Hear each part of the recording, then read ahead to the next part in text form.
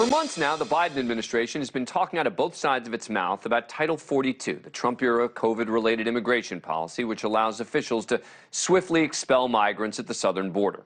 On the one hand, they've been fighting to end the policy in court. But on the other hand, they've been using Title 42 to control the flow of migrants along the border. It's been a sort of disingenuous dance, with the White House trying to appease its progressive base by a show of trying to get rid of Title 42 while understanding the reality on the ground that they need it. And it came to a sort of absurd head at a press conference yesterday with the White House press secretary. Now, with a looming court order that will seemingly bring an end to Title 42 comes the reality that thousands more migrants will cross every day. And so now the administration frantically trying to distance itself from the end of a policy that they fought to end. After all, not only has the Biden administration been using Title 42, they've expanded its use beyond Mexico, Guatemala, Honduras, and El Salvador to apply it to Venezuelans as well.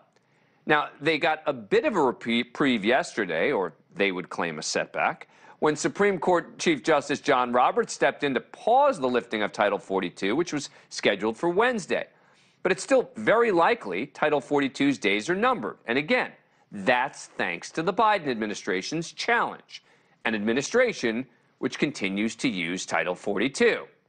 Now, Title 42 was originally intended as a way to control the spread of COVID-19 in the U.S., but it's been used well beyond that to limit an expected rush of migrants overwhelming border control officials. In order to appease the base, the Biden administration hid behind the CDC, lifting the policy while seemingly hoping the courts would rule against them. But on November 15th, the U.S. District Court judge in D.C. blocked the use of Title 42, calling it, quote, arbitrary and capricious. 19 GOP-led states appealed the order, and now the lifting of Title 42 is temporarily on hold due to the Supreme Court ruling. And so that allows the administration to continue to use it as they have. But yesterday, right before the Supreme Court stepped in, the White House reached a new level of hypocrisy on this issue when Press Secretary Karine Jean-Pierre was pressed by Fox News correspondent Jackie Heinrich about the soon-to-be-ended policy. It's part of a briefing in which the White House spelled out its post-42 plan to control the border, which mostly involved pointing the finger at Republicans in Congress.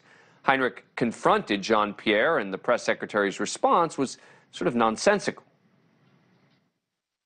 We remained under a court order to lift Title 42. That is a court order. That is a court order that is telling us to lift Title 42, and we're going to comply because we follow the rule of law. But the administration sought to lift it.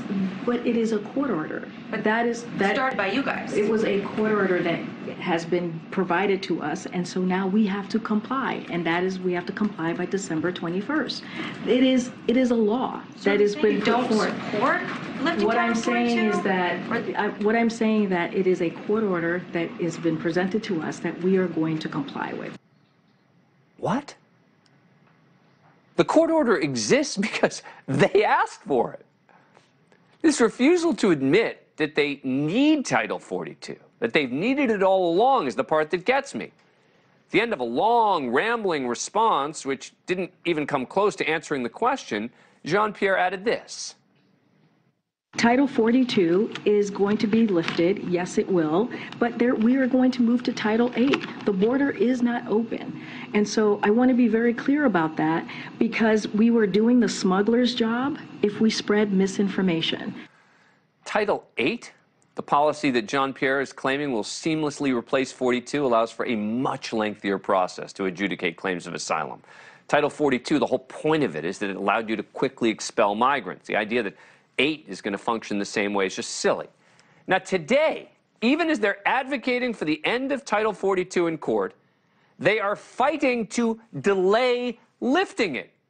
In a filing to the Supreme Court just hours ago, the administration said, quote, the government respectfully requests that if the court denies the application before December 23rd, it leave the current administrative stay in place until 11:59 on December 27th. So basically, they're asking that the judge's ruling that they requested be delayed again. You can't make this up. The White House strategy all along has been to hide behind the CDC, the DOJ, the courts. Go back to March, just a few weeks before the CDC announced its plans to lift Title 42. White House Communications Director Kate Bedingfield put the blame all on the CDC. So first, what I would say is that this is a decision that we have long deferred to CDC. Title 42 is a public health directive. It is not an immigration or migration enforcement measure. So the decision on when to lift Title 42, we defer to the CDC. That being said, of course, we are planning for multiple contingencies. And now the time has come for those contingencies. But the Department of Homeland Security has offered up little beyond vague talk about working with allies, et cetera. In El Paso, Texas, the mayor has declared a state of emergency due to the potentially dramatic influx of migrants post-Title 42. Border agents have encountered more than 2,500 migrants per day over the past few weeks. DHS estimates that number could go as high as 14,000 per day after Title 42 is lifted. The White House painted itself into a corner on this. Title 42 is not an ideal policy. Pointing to COVID as the reason to expel immigrants en masse now is totally disingenuous. But it is the best and only thing we have right now.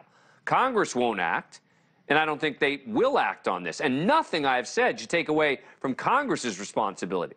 We need legislation. By the way, there's a great bipartisan compromise being considered that probably won't see the light of day. But we simply can't have the borders get overrun. At the least, we can ask the administration to be straight with us about it.